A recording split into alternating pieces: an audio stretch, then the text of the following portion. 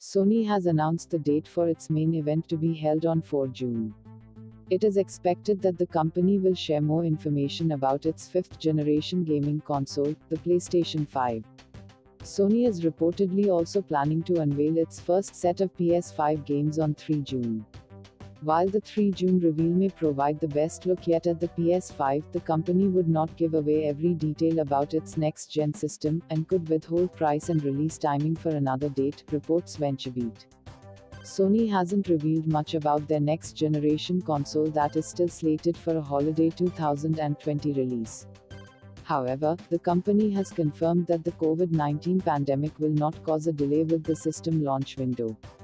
Sony earlier revealed few specifications and hardware details of its next-generation home console, the PlayStation 5.